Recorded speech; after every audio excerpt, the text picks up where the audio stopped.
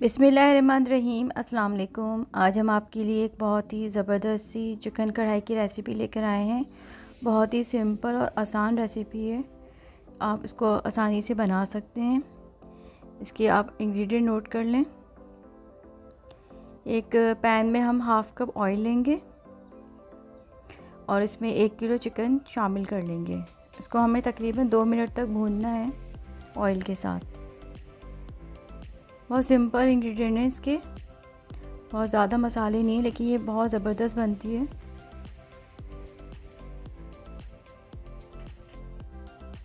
ये highway style कढ़ाई है, आप इसको ज़रूर बनाइएगा। तकरीबन इसको 2 मिनट तक हम इसको भूनेंगे। देखें चिकन का कलर चेंज हो गया है। अब हम इसमें स्पाइसेस शामिल करेंगे। 2 table spoon ginger garlic paste है, भर के डालिएगा।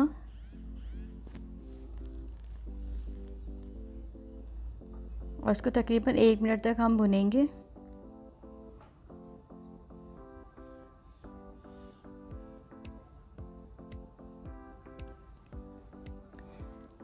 अब हम इसमें हाफ़ टी स्पून हल्दी, 1.5 टीस्पून नमक और 3 टेबल स्पून भर के काली मिर्च के इसमें हम शामिल करेंगे। काली मिर्च ही इसमें सिर्फ स्पाइसेस में डलती है, बस यही इसके स्पाइसेस हैं, बहुत ज़्यादा इसमें मसाले नहीं डलते हैं।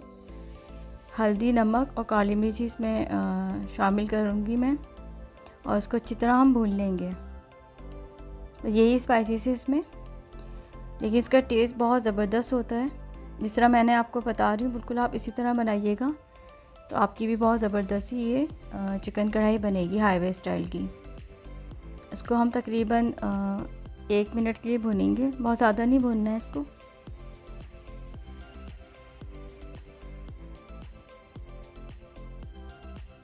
अब मसाले अच्छी तरह चिकन के साथ मिक्स हो गए हैं। अब हम इसमें हाफ़ kg दही फेंट के डालेंगे। अच्छी तरह फेंट लीजिएगा। दही शामिल करने के बाद इसको हम अच्छी तरह चमचा चलाएंगे, ताकि तकरीबन 2 मिनट के लिए, ताकि हमारा ये दही फट ना जाए। आप भी इसी तरह कीजिएगा, तो आपकी ग्रेवी अच्छी बनेगी। अगर दही फट गया तो ग्रेवी आपकी ख़राब हो जाएगी। दही इसमें काफ़ी ज़्यादा डलता है। अच्छी तरह हम चिकन में दही को अच्छी तरह मिक्स कर लेंगे तकरीबन 2 मिनट के लिए। 2 मिनट हो गए हैं और देखिए दही हमारा अच्छी तरह मिक्स हो गया है, उसने पानी भी छोड़ दिया है। फ्लेम मैंने फुल रखा हुआ है। अब हम इसमें 6 टमाटर, तकरीबन ये आधा किलो के करीब है, इनको 2 हिस्सों में मैंने काट लिया है। इनकी स्किन नहीं हटाई है मैंने, स्किन हम इसके बाद में हटाएंगे।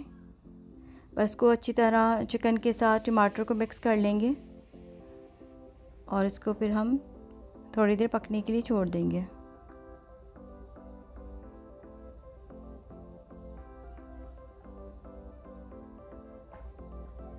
टमाटर, दही और सारे स्पाइसेस चिकन के साथ हमने मिक्स कर लिए अच्छी तरह।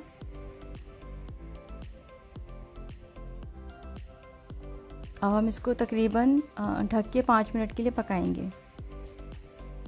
5 मिनट्स हो गए हैं और तकरीबन हमारे ये नरम हो गए हैं टमाटर। अब हम इसमें 8 ग्रीन चिली के शामिल करेंगे।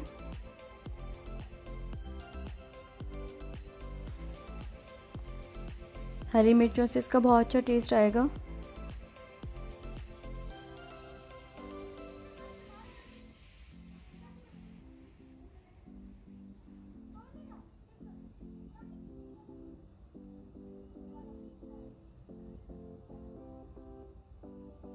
अब इसको ढक के हम तकरीबन 5 मिनट्स के लिए मज़ीद पकाएंगे।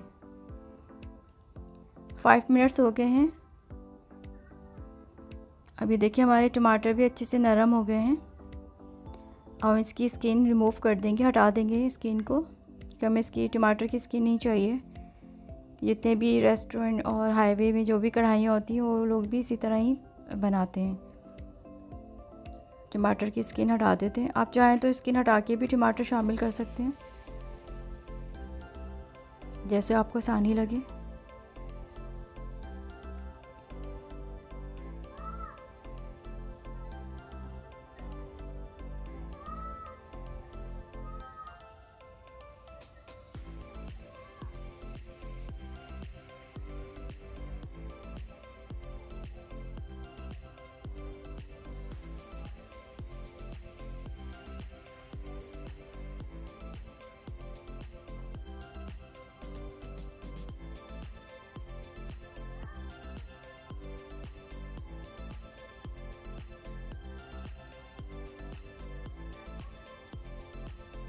तमाम टमाटर की स्किन को अच्छी तरह निकाल देंगे।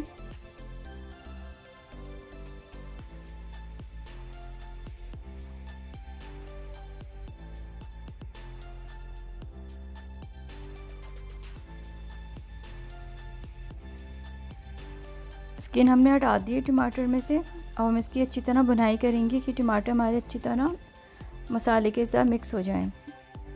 इतना अच्छा हमें इसकी बुनाई करनी कि टमाटर बिल्कुल लगेगा ही नहीं कि इसमें हमने टमाटर शामिल करे हैं। बहुत अच्छी से इसकी बुनाई करनी है कि हमारे चिकन ओवर कुक भी ना हो, यानी बहुत ज़्यादा गल भी ना जाए, और हमारे मसाले भी अच्छी तरह टमाटर के साथ मिक्स हो जाएं। ताकि हम इसको 5 मिनट तक अच्छी तरह भुनेंगे।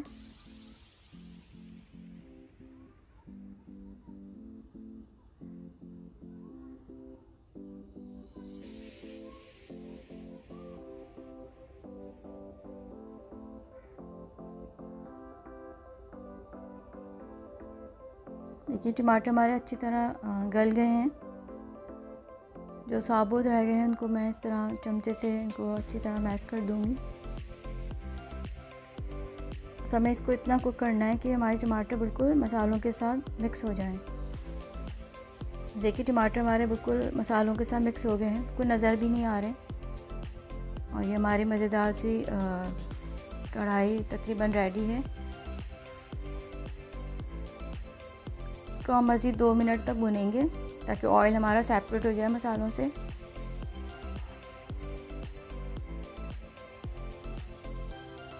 ये हमारी कढ़ाई मज़ेदार सी रेडी है।